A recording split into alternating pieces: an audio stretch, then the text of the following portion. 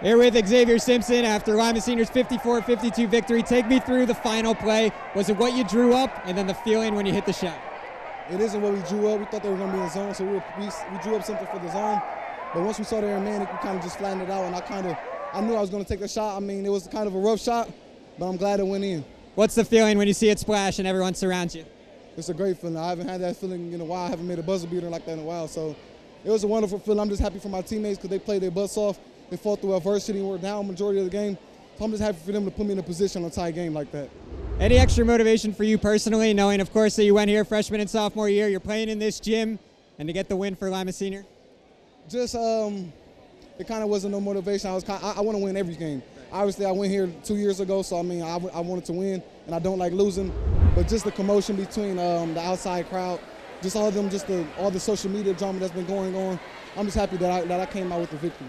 Final question for you. What does it mean for Lima basketball in general, the entire community? You saw the atmosphere here tonight. What does it say about basketball in Lima? It's all good things, right? Lima Senior is back. Thank you. Congrats, X. Let's send it back up to Mark Kuntz.